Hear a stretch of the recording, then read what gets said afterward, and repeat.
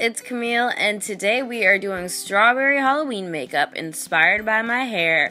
As you can tell, I have the green that is ready for the fruit, so let's unleash this poofy curly beast and get it looking like a strawberry. I use a spray bottle of just water, and I just wet the area around the scalp so then I could put up more of a sleek ponytail. And my hair was already super poofy because I kind of frizzed it out for the clown makeup look. So I already got that volume going. But I'm going to put it back in a bun for now so it'll be out of the way when I'm doing the makeup. I'm going to go in with my Ben Nye cream palette in the clown colors, starting with the red. I'm using a synthetic brush to apply this onto my face and going in diagonal motions to sculpt out the shape of a strawberry. Now I'm going in with some Elmer's glue, just a regular glue stick, and I'm flattening my brows. I'm laying them down so they won't be an issue when I'm trying to put red on top of them. Now strawberries don't usually have their noses pierced, so I decided to remove my septum ring. Now I'm just filling in my face using the cream. Just going everywhere with the red, and I started going over the brows and realized I want to cover them more, so I'm going in with NYX Jumbo Pencil and Milk. So I'm going to lighten the brows. Since they are glued down, I want to block them out a little bit more, so I'm using white as a base, and then I'm going to set it with some translucent powder so it can kind of get that creamy texture to more of a powdery texture. So then I can dab on this red, as you see, on top, and it won't get too gooey. Now I'm just going to finish filling in my face with all of the red except for the corners of my face, so I still have that chiseled strawberry shape. Now I'm going to go in with some black on another synthetic brush. This is a foundation brush, and I'm just going to kind of carve out the shadows where my jawline is to just change that shape to a pointier chin kind of shape.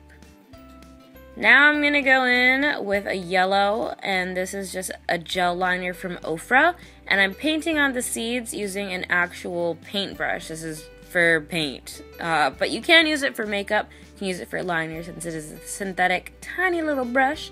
And you want to kind of just evenly space the seeds so that it looks kind of organic, because obviously you're going to be an organic strawberry if you have the choice. We're not talking that GMO garbage. JK, I love GMO strawberries. They're so big and juicy. But we're just being a regular strawberry.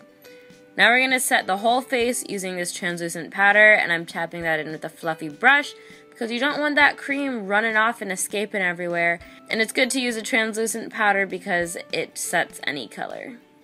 Now we're using Ofra's white, which is more of a whipped texture than the paint kind of texture of the yellow.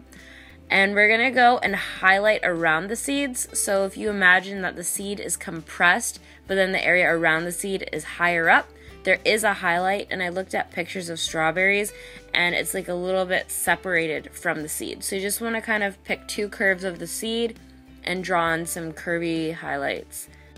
This is definitely the most tedious part. It takes forever to do this, but it definitely makes the strawberry look more realistic than just a 2D flat red thing with some seeds on top. So that's what it should look like once you've highlighted. But now it's time to add shadow. So I'm going in with a black eyeshadow. And you're going to pick one side of the curve to deepen up. I picked this based on where I'm just choosing that the light would be hitting me, which would be in the very center of my face. So on the right side, I'm going to have the shadows on the right side of my face, and on the left side, I'm going to have the shadows on the left side of my face, so it looks like the light is consistently hitting from one area. So I'm just adding this with the little brush and making a little bit of the shadow go on the seed as well. Now you're going to let down your hair and fluff it out. Just make sure it looks nice and voluminous and leafy, and just kind of pull it to the sides.